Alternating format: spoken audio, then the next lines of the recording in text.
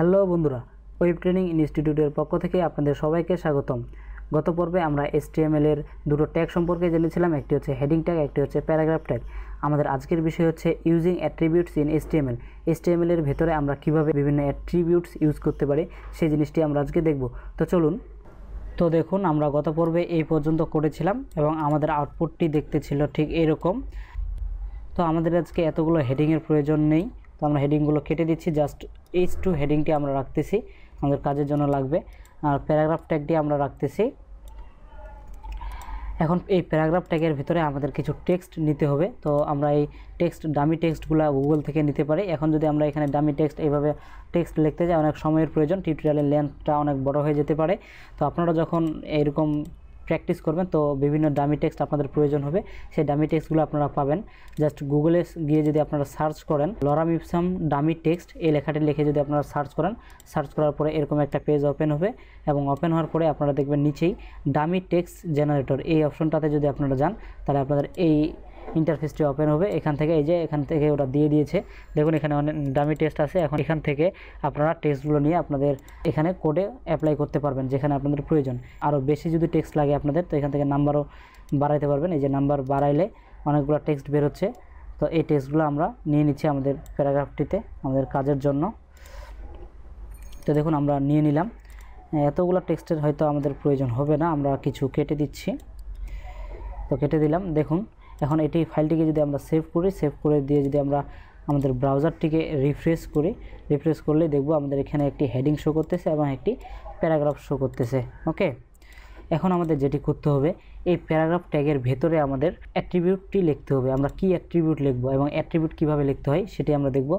একটা কথা মনে রাখবেন যে ট্যাগটির মধ্যে আমরা অ্যাট্রিবিউট লিখব তো অবশ্যই সে ট্যাগটির বিগিনিংয়ে আমাদের অ্যাট্রিবিউটটি লিখতে হবে, ইন্ডিংয়ে লিখলে কিন্তু হবে না। অর্থাৎ ওই ট্যাগটি যেখান থেকে শুরু হয়েছে সেখানে আমাদের অ্যাট্রিবিউটটি লিখতে হবে। তো পি ট্যাগটি এখান থেকে শুরু হয়েছে, আমাদের এখানে অ্যাট্রিবিউটটি লিখতে হবে। তো এখানে একটা স্পেস দিয়ে আমাদের অ্যাট্রিবিউটের নামটি দিতে হবে। ধরে নিলাম একটি কমন অ্যাট্রিবিউট হচ্ছে আমাদের টাইটেল, তো আমি টাইটেল অ্যাট্রিবিউটটা দিয়ে দিলাম। টাইটেল অ্যাট্রিবিউটটা দেওয়ার পর আমাদের একটি সমান চিহ্ন দিতে হবে। সমান চিহ্ন দেওয়ার পর আমাদের একটি কোটেশন মার্ক দিতে হবে, আমি কোটেশন মার্কটিও দিয়ে দিলাম। তো অ্যাট্রিবিউট লেখার নিয়ম হচ্ছে এটি, প্রথমে আপনাদের অ্যাট্রিবিউট নামটি থাকতে হবে, তারপরে আমরা সমান চিহ্ন দেব।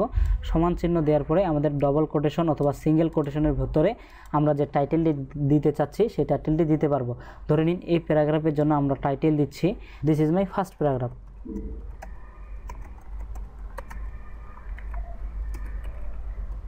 This is my first paragraph. এখন যদি আমরা এই ফাইলটিকে সেভ করি, সেভ করার পরে যদি আমরা ব্রাউজারটিকে রিফ্রেশ করি, রিফ্রেশ করলে কি হয় দেখুন। রিফ্রেশ করলাম, কোনো কিছুই চেঞ্জ নেই, কিন্তু এবার যদি আমরা মাউসের এই কার্সারটি সেই প্যারাগ্রাফের উপর নিই তাহলে কি চেঞ্জটা হয় দেখুন। আমরা দেখুন মাউসের কার্সারটি সেই প্যারাগ্রাফের উপর নেওয়ার পরেই এখানে দেখাচ্ছে, শো করতেছে this is my first paragraph, ছোট্ট করে আপনারা দেখতে পাচ্ছেন হয়তোবা। তো এটি হচ্ছে টাইটেল।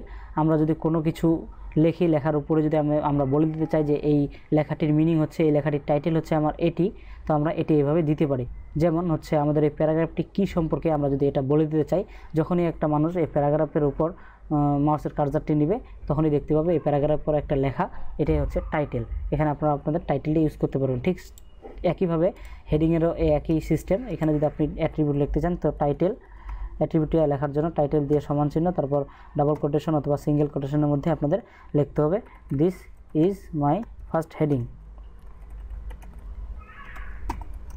টাইটেল, আমি লিখে দিলাম। এবার আমি সেভ করে ব্রাউজারটিকে রিফ্রেশ করতেছি। রিফ্রেশ করার পরেই দেখুন কি চেঞ্জটি হয়। আমরা যদি হেডিংয়ের উপর আবার মাউসের কার্সারটি নিই দেখবেন যে this is my first heading title. তো এইভাবে অনেক অ্যাট্রিবিউট আছে যেগুলো আমরা HTML ট্যাগের ভিতরে ইউজ করতে পারি। তো আমরা যখন HTML ট্যাগ আরও শিখব, তো শিখতে শিখতে আমরা অনেক অ্যাট্রিবিউট সম্পর্কেও জানবো আস্তে আস্তে। তো আজকে আমরা জাস্ট জানলাম যে অ্যাট্রিবিউটটি কীভাবে লিখতে হয়। এখন আপনারা যদি চান যে এই অ্যাট্রিবিউট এই টাইটেলের ভিতরে আমরা সিঙ্গেল কোট অথবা ডাবল কোট ইউজ করব, তো আপনারা ইউজ করতে পারেন। এখানে যদি আপনারা আবার ডাবল কোট দিয়ে দেন, এখানে যদি আবার ডাবল কোট দিয়ে শেষ করেন তাহলে এটা কিন্তু ভুল দেখাবে। কেন?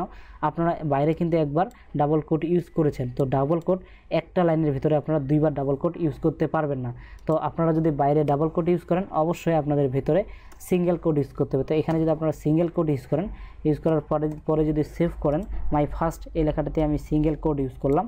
সিঙ্গেল কোট ইউজ করার পরে এটিকে যদি আপনি সেভ করেন, সেভ করার পরে এইবার যদি আমরা ব্রাউজারটিকে রিফ্রেশ করি, দেখবেন এটার উপর মাউসের কার্সারটি নিলে দেখুন মাই ফার্স্ট এই লেখাটির উপরে সিঙ্গেল কোডটি চলে এসেছে। ওকে, তো বন্ধুরা এই ছিল আমাদের আজকের টিউটোরিয়ালের বিষয়। আগামী পর্বে আরও আমরা বিভিন্ন ট্যাগ সম্পর্কে জানবো এবং সেই ট্যাগগুলোতে কীভাবে আমরা বিভিন্ন অ্যাট্রিবিউট ইউজ করতে পারি সেই সম্পর্কেও জানবো। তো আপনারা যদি আমাদের ফেসবুক গ্রুপে জয়েন হতে চান তাহলে আপনারা আমাদের ফেসবুক গ্রুপে জয়েন হতে পারেন। আমাদের ফেসবুক গ্রুপের ঠিকানা হচ্ছে www.facebook.com/group/webtraininginstitute। এই ঠিকানায় গেলে আপনারা আমাদের ফেসবুক গ্রুপের সাথে জয়েন হতে পারেন। আমাদের ফেসবুক গ্রুপের লিঙ্ক আমাদের ভিডিওর নিচে ডিসক্রিপশন বক্সে দিয়ে দেওয়া আছে, আপনারা সেখান থেকে আমাদের ফেসবুক গ্রুপে জয়েন হতে পারেন। আমাদের আরও একটি সিক্রেট ফেসবুক গ্রুপ রয়েছে, আপনারা যদি সেই সিক্রেট ফেসবুক গ্রুপে জয়েন হতে চান তাহলে আপনাদের যেটি করতে হবে, আমাদের প্রথম ভিডিও কোর্স ইন্ট্রোডাকশন এবং প্রজেক্ট ওভারভিউ সেই ভিডিওটি দেখে আসতে হবে। সম্পূর্ণ ভিডিওটি দেখতে হবে, কারণ সেই ভিডিওর উপরেই আমরা আপনাদের 3টি প্রশ্ন করব। সেই 3টি প্রশ্নে যদি আপনারা সঠিক অ্যান্সার দিতে পারেন তাহলে আপনারা শুধুমাত্র সেই সিক্রেট গ্রুপে জয়েন হতে পারবেন। এবং সিক্রেট গ্রুপে জয়েন হওয়ার পর আপনাদের আরও কিছু কন্ডিশন থাকবে। সেই কন্ডিশনগুলো হলো, সেই গ্রুপে আপনাদের সঠিকভাবে কাজ করতে হবে। যদি আপনারা আমাদের সাথে কাজ না করেন, প্রতিদিনের কাজটা প্রতিদিন না করেন, আপনারা গ্রুপে জয়েন হয়ে আছেন ঠিকই, কিন্তু আপনারা কোনো কাজ করতেছেন না, জাস্ট আপনারা টিউটোরিয়াল দেখতেছেন, দু একটা দেখার পরে আপনাদের কোনো আর খোঁজ নেই, যদি এমনটা হয় তাহলে আপনাদের সেই গ্রুপ থেকে ত্যাগ করে দেওয়া হবে। তো আপনাদের যদি সত্যি ইচ্ছা থাকে ওয়েব ডিজাইন খুব ভালো করে শেখার খুব আগ্রহ থাকে তাহলে অবশ্যই আপনারা আমাদের সেই সিক্রেট গ্রুপটিতে জয়েন হতে পারেন। তো তার আগে অবশ্যই আমাদের কোর্স ইন্ট্রোডাকশন এবং প্রজেক্ট ওভারভিউ এই সম্পূর্ণ ভিডিওটি দেখে নেবেন। আমাদের ভিডিওগুলি যদি সত্যি আপনাদের কাছে ভালো লেগে থাকে তাহলে অবশ্যই একটি লাইক করবেন, কমেন্ট করবেন এবং সাবস্ক্রাইব করে আমাদের পাশেই থাকবেন। থ্যাংক ইউ, দেখা হবে নেক্সট টিউটোরিয়ালে।